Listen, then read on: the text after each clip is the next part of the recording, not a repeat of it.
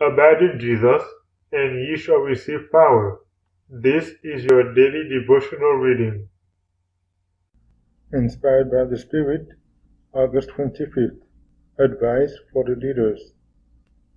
Feed the flock of God, which is among you, taking the oversight thereof, not by constraint, but willingly, not for filthy lucre, but of a ready mind, neither as being lords over God's heritage, but being ensamples to the flock. 1 Peter 5, verses 2 and 3. I am instructed to say to our ministering brethren, let the messages that come from your lips be charged with the power of the Spirit of God. If ever there was a time when we needed the special guidance of the Holy Spirit, it is now. We need a thorough consecration. It is fully time that we give to the world a demonstration of the power of God in our own lives and in our ministry. The Lord desires to see the work of proclaiming the third angel's message carried forward with increasing efficiency.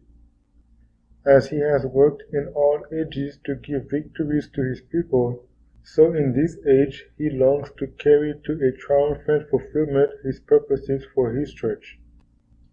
He bids his believing saints to advance unitedly, going from strength to greater strength, from faith to increased assurance and confidence in the truth and righteousness of his cause.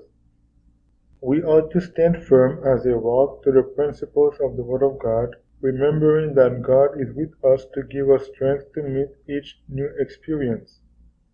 Let us ever maintain in our lives the principles of righteousness, that we may go forward from strength to strength in the name of the Lord. We ought to hold as very sacred the faith that has been substantiated by the instruction and approval of the Spirit of God from our earliest experience until the present time.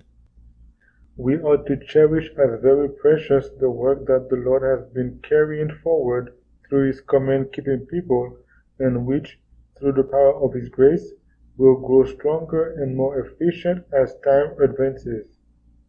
The enemy is seeking to becloud the discernment of God's people and to weaken their efficiency, but if they will labor as the Spirit of God shall direct, he will open doors of opportunity before them for the work of building up the old waste places. Their experience will be one of constant growth until the Lord shall descend from heaven with power and great glory to set his seal of final triumph upon his faithful ones. Inspired by the Spirit, August 25th.